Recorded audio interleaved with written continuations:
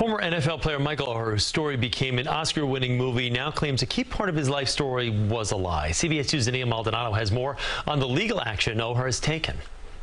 Former NFL player Michael Oher, who was the inspiration for Oscar-winning film The Blind Side, filing a petition in a Tennessee court Monday claiming the couple he thought adopted him, Sean and Leanne Tuohy, tricked him into signing conservatorship documents in 2004. According to the court petition, Oher claims they gave him legal papers he thought were necessary for the adoption.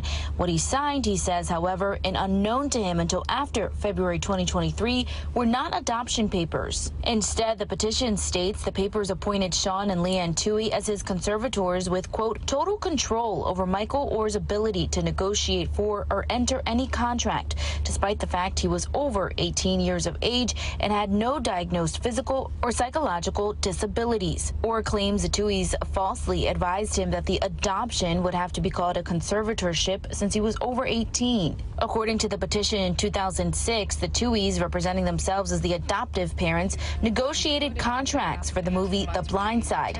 The hit movie starring Sandra Bullock reportedly grossed more than $330 million. Okay, big smile, Tuohy family. The 37-year-old who went on to play for the Baltimore Ravens is now asking the judge to cancel the conservatorship, and he's also asking for a full accounting of the money he's earned. Sean Tuohy told a Tennessee newspaper that his family was devastated, stating, "It's upsetting to think we could make money off of any of our children, but we're going to love Michael at 37 just like we loved him at 16. A lawyer for the Tuohy family says they will file an answer to the allegations in court and decline to comment any further. Zinnia Maldonado, CBS 2 News.